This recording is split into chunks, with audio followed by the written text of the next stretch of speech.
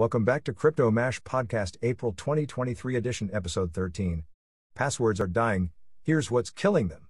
The era of passwords is coming to an end, and with the rise of advanced technology and the increasing sophistication of cyber attacks, it's clear that passwords are no longer sufficient to keep our data safe. For years, we've relied on passwords to protect our personal and financial information online. From banking to social media, passwords have been the gatekeepers of our digital lives. But now it's time to admit that the era of passwords is coming to an end. With the rise of advanced technology and the increasing sophistication of cyber attacks, it's clear that passwords are no longer sufficient to keep our data safe. The problems with passwords are numerous. First and foremost, passwords are easily guessable, hackable, and can be stolen. Common passwords like password 123 or QWERTY are notoriously weak, and even stronger passwords can easily be compromised by skilled hackers. In fact, studies have shown that more than 80% of data breaches are due to weak passwords, according to Verizon's 2022 Data Breach Investigations report. Secondly, passwords are a hassle to remember. Most people use the same password across multiple accounts, which means that if one password is compromised, all of their accounts are at risk. Alternatively, people will use different passwords for each account, but then struggle to remember them all, resorting to pen and paper, sticky notes, and frequent password resets. But perhaps the biggest problem with passwords is the trust gap that they create. When we enter our passwords online, we trust that the website or app is secure and that our information won't be stolen or misused. Unfortunately, this trust is often misplaced. With the increasing frequency of data breaches and the prevalence of phishing scams, it's hard to know who to trust online. The rise of AI. To top it off, the threat of AI to passwords is real and growing. As AI technology continues to advance, it is likely that we will see even more sophisticated attacks on password security. Brute force attacks, dictionary attacks, social engineering attacks, and password cracking algorithms are all ways in which AI can be used to compromise passwords. Brute force attacks involve using AI algorithms to try out various combinations of characters in a password until the correct one is found.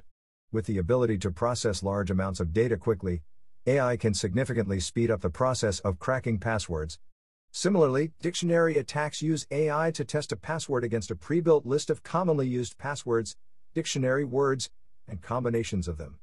This is exacerbated by the speed of AI algorithms that can make these attacks more effective. Social engineering attacks involve using AI to generate highly convincing phishing emails or messages that trick users into revealing their passwords, while password cracking algorithms quickly identify patterns in password data and predict likely combinations of characters. This can make it easier for attackers to guess passwords that are based on easily guessable patterns such as birthdays, names, or common phrases. So, what's the solution? The answer seemingly lies in Web3. By leveraging blockchain technology, decentralized platforms allow for secure and transparent transactions, creating a new model of fraud prevention without the need for passwords. Web3 fraud prevention. Web3 is rapidly making its way into the mainstream via new decentralized models that promise to replace outdated centralized technologies.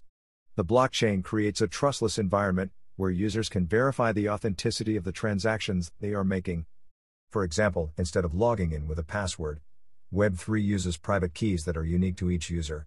This private key is securely stored on the user's device and is used to verify their identity and authorize transactions. This system seemingly eliminates the trust gap that exists with passwords, as users are no longer relying on a third party to keep their data safe. Instead, they are in complete control of their own data and can verify the authenticity of any transaction before it takes place. But as more and more people flock to these Web3 platforms, the need for comprehensive Web3 fraud prevention only becomes compounded. Unfortunately, fraudsters are taking advantage of the lack of regulation and anonymity to commit scams and hack exchanges. We see news of this on a daily basis.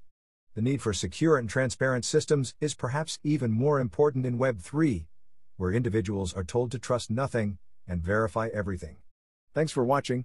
If you enjoyed this video and want to stay up to date with the latest news and insights on cryptocurrency, don't forget to subscribe to my channel. And for even more exclusive content and real-time updates, join our thriving Telegram community by clicking the link below. We'd love to have you on board and share this rapidly evolving industry's excitement. Leave your questions in the comments section and take care. See you in the next video.